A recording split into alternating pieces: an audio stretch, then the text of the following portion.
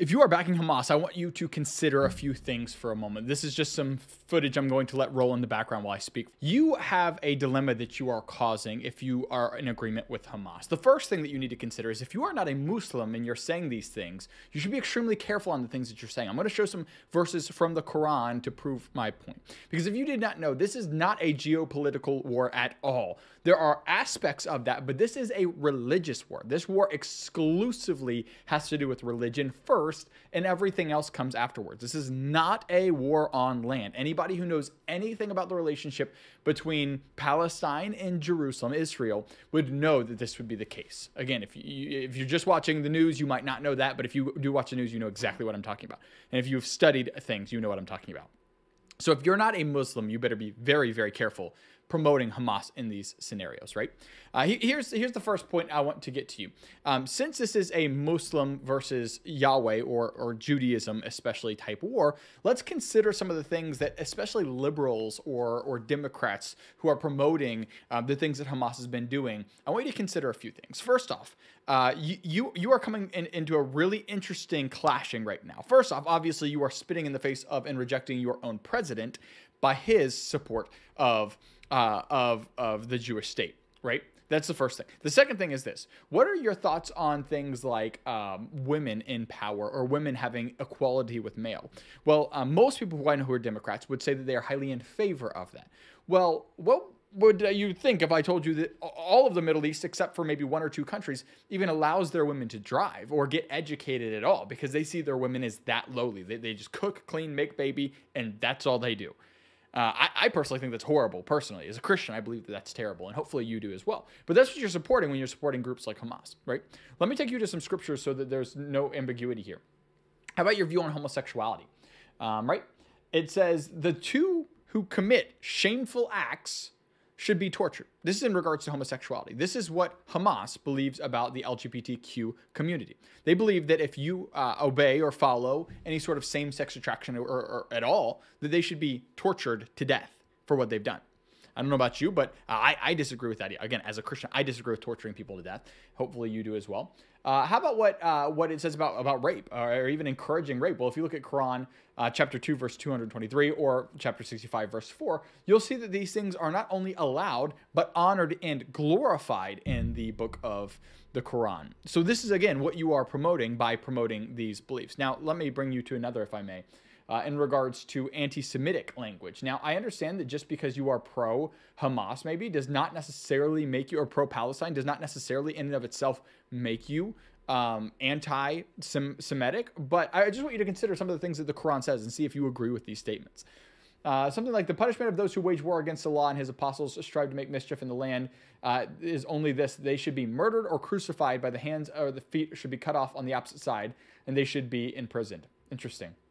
How about this? That they should be a disgrace to the world and they should have a grievous chastisement from here on after. Do not take the Jews or the Christians for friends, for they are friends of each other, and whoever amongst them takes them as a friend, surely one of them, Allah does not guide you to unjust people. And by the way, if you were a Muslim and you were to obey what the Quran says here, then you would obviously be pleasing in the sight of Allah. If you did not, then you would also be murdered for not following this as a Muslim. So again, for those who are Muslims out there, or for those who are Democrats, I just want you to consider the magnitude of these words that are being said in these passages here, because that's what you're saying when you're saying you agree with this.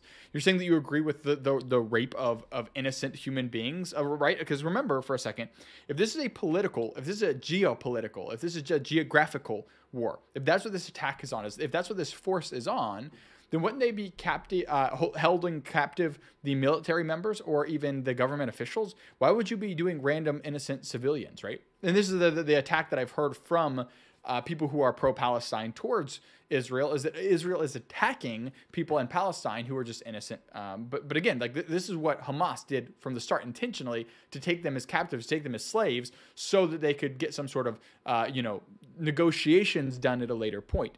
The other thing that they've done, again, these are facts. You can look all of these things up. I don't think anyone's even debating what I'm saying right now.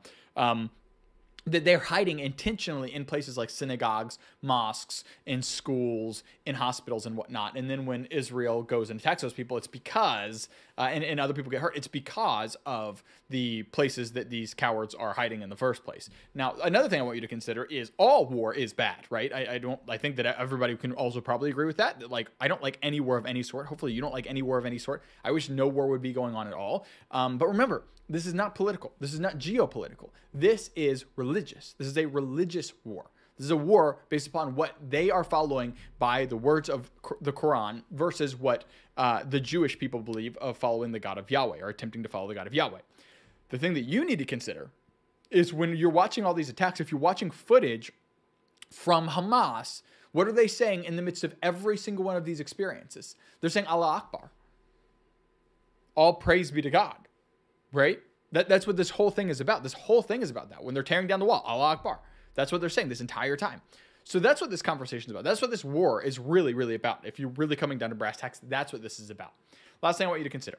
If you are not a Muslim, or if you are a lukewarm or fake Muslim, like somebody who claims to follow Islam, but you're actually not following Islam, again, I want you to consider the words of the Quran. That the Quran, just like we looked at, is commanding you to be killed by other people, by these other Muslims. That's what they're commanding you to do. They're commanding these people to kill you. If you have seen any other videos on my channel before, I covered a specific video in regards to Patrick Bet David's podcast being done, and he was asked in this podcast the thoughts of Christians versus Muslims. Extremely haunting to me, like with that. And I just wanted to play you a quick clip here from this video so that you can hear some of the things that are said by these Muslims. And this happened, by the way, this happened before any of this broke out. But I want you to answer. If you're a Christian, this should horrify you. Because this concerns me. Do you believe I should be put to death?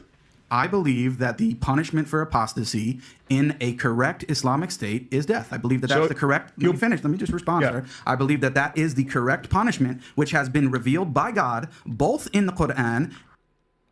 You get the idea. Point proven. This is what Muslims believe.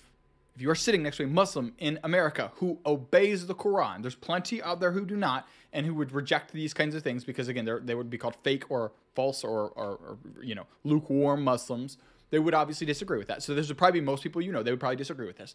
But if people are actually obeying and listening to the words of the Quran and obeying them, this is what you believe. So somebody like this gentleman right here, he is worshiping right now and praising Allah on his knees, thanking God that so many Jews have been murdered because he's an anti-Semite. He's an anti-Zionist. He hates the Jewish people because of no other reason other than the fact that they're Jewish. And this is the kind of thing that you're praising if you are agreeing with the things that Hamas is doing right now. Other point is you should watch out because you may be next. Maybe not in the United States. Maybe you won't have that concern in the next year or 10 years. I don't know how long.